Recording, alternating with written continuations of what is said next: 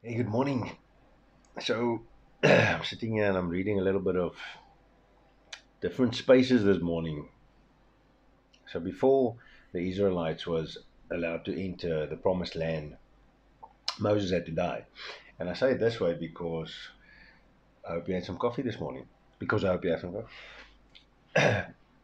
Because if you look at Joshua chapter 1, it begins by saying, so after Moses died.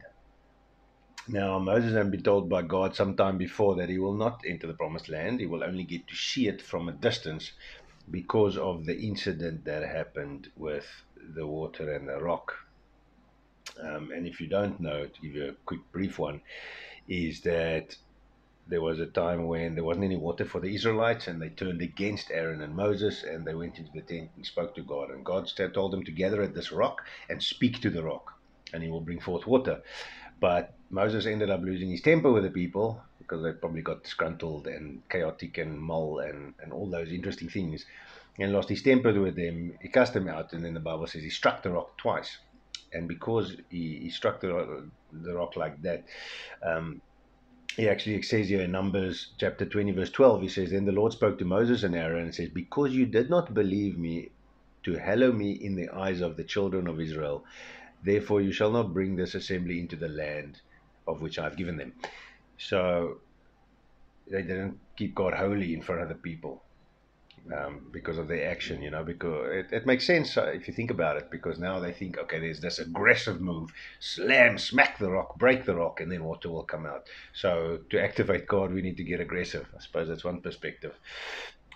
Anyway, so after his passing, God comes to Joshua, and remember, Joshua was one of the two guys that came back that Moses sent to spy out the land. He's one of the two guys that came back and said, "We can take it. We can take this land, man. We can take it." It was him and Caleb. Now, Joshua is the one that ended up being the leader over the Israelites, or leading them after Moses had passed away. But after Moses' passing, then God came to Joshua telling him, "Listen, it's time. Let's go. Let's do this thing. It's time." But what I wanted to point out this morning is what was pointed out to me this morning, and I wanted to share. And this is very cool what God actually tells Joshua in a very short time in terms of verses. Now it's very difficult to know, I think, how much time passes between verses in the Bible. So in Joshua chapter 1, this is verse 5 through 9. So before that, it's just a little bit of intro. As I said, it's after Moses died, God spoke to Joshua and told him all these things. But from verse 5 to 9, it's great. Verse 5 says, No man shall be able to stand before you all the days of your life. As I was with Moses, so I will be with you. I will not leave you nor forsake you. Promise. Verse 6 says, Be strong and of good courage. For to this people you shall divide as an inheritance the land which I swore to their fathers before them, to give them. Verse 7, right now remember how verse 6 started. Verse 7, Only be strong and very courageous, that you may observe to do according to the law of Moses my servant, which I have commanded you. Do not turn from it to the right or to the left, that you may prosper wherever you go. So stick to the word. Be strong, be courageous.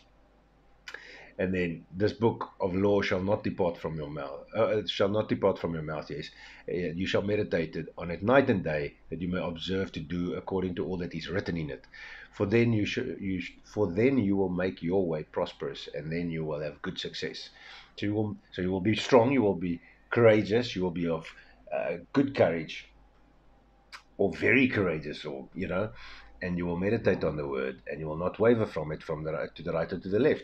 And then verse 9 ends by saying, Have I not commanded you? Be strong and of good courage. Do not be afraid, do not be dismayed, but the Lord your God is with you wherever you go. Twice over here it says it is with him.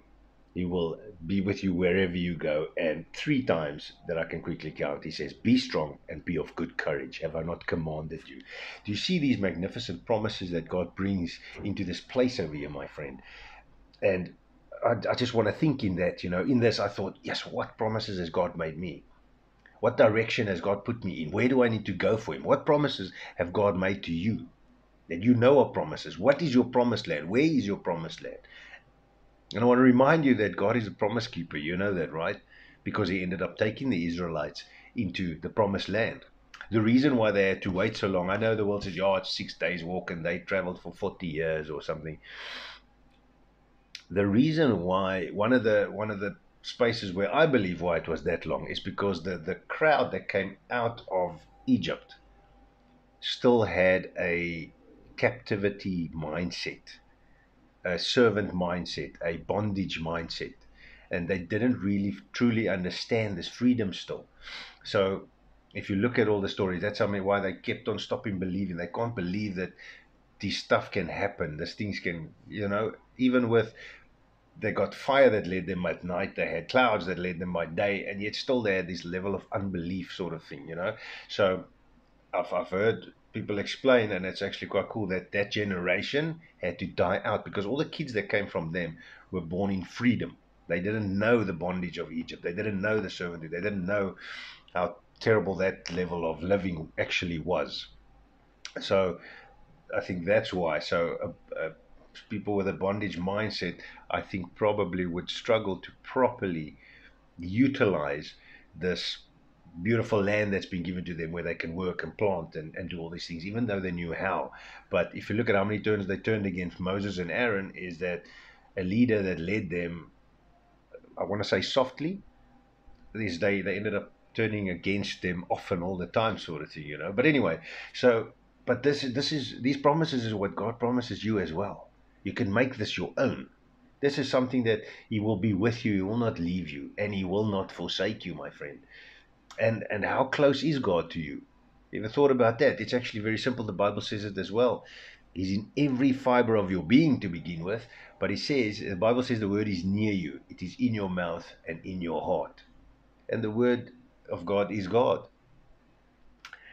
So it's in you, it's in your heart, it's in your mouth. Oh man, I mean, my goodness, if you look at the chemical composition of DNA, I've seen some videos recently, which has probably been around forever, but I only discovered a couple months ago. I came across this, that, the chemical compositions, whatever those chemicals and things are that in the DNA. I don't speak science, unfortunately, but they see the letters YHWH written there, which is Yahweh. So God has, He's engraved Himself in your very DNA, my friend.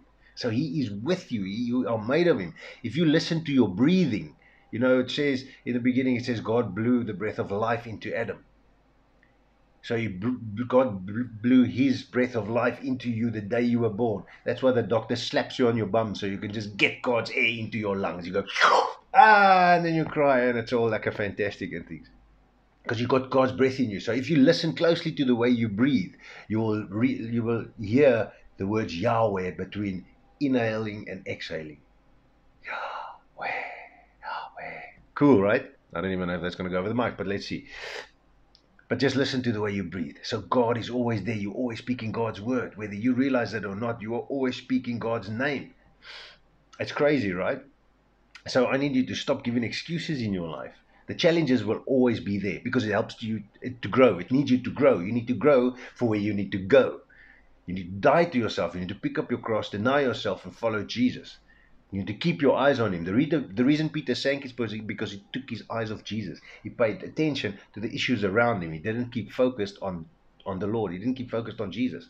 And you need to keep focused on Jesus, because God tells you exactly where to go, what to do, that He'll be with you, and that He'll sort out the things that aren't your business to sort out. The Lord Himself will fight for you. The Lord Himself goes before you. So that God preps everything. God preps everything for you, my friend.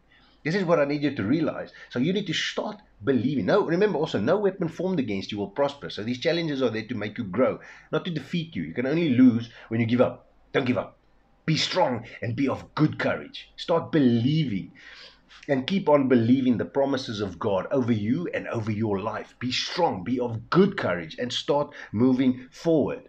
And enter into that promised land. Enter into the land that God has promised you.